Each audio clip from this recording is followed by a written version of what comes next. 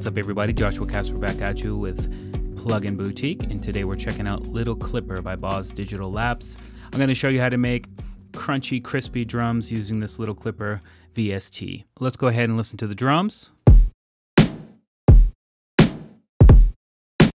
So that's with the Little Clipper and a compressor. Now let's go ahead and bypass the Little Clipper.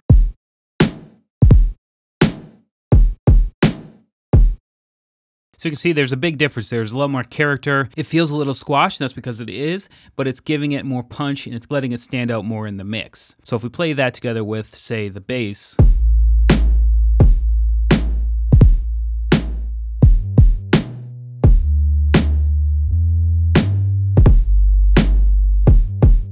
you can see that it's really adding a lot to it. So I'm going to just show you how I did it. It's actually really simple with this. Inside of my effects chain down here, I'm just using the glue compressor after the Little Clipper, but it's not really doing too much.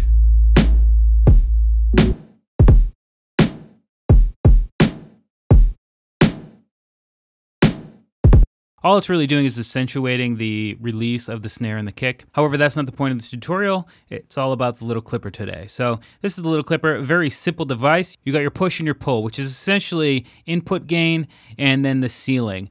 So we can reduce the ceiling and increase the input gain, and we'll squash the signal. So there we're even getting like more crunchy, grimy hip-hop drums. Into almost gabber kick territory there.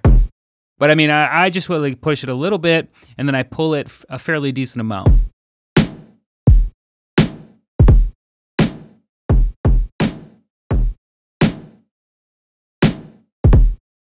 All right, and we also have a knee control over here, and for drums, I like to keep it pretty crispy, but I mean, you do have the softer knee down here at the left, and you have anywhere in between, so.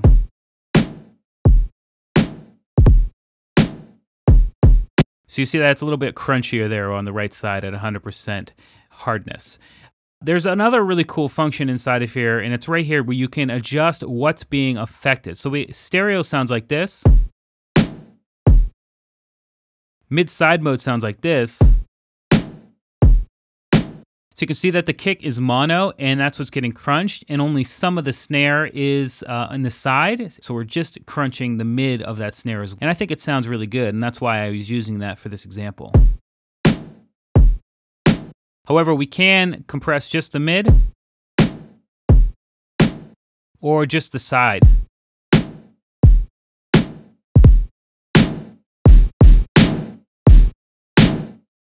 So you got more than a few choices inside of here, and I think for especially percussion, drums, kicks, and snares and such, this is a really sweet device for getting that extra character and crunch.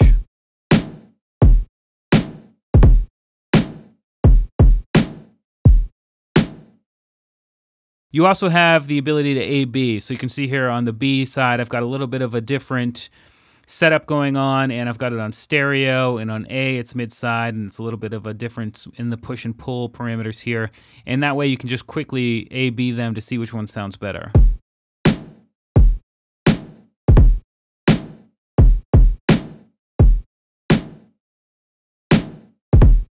I think it's no question, it's definitely A. So anyway, I just wanted to share that with you real quick using a device like this. It's really easy to get those crunchy hip-hop drums and just make them sound better and full of character. I'm Joshua Casper here for Plugin Boutique. I hope you learned something. We'll see you in the next video.